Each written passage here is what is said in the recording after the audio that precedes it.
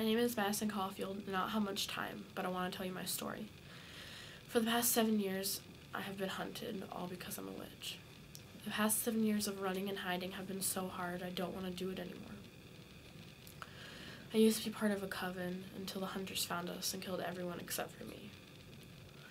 I learned I have magical outbursts that are getting worse and worse.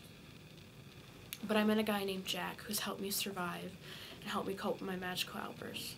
I trust him with my life.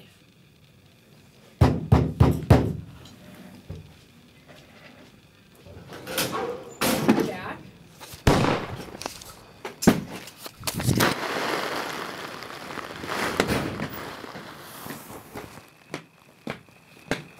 Finally, after forever, we got her.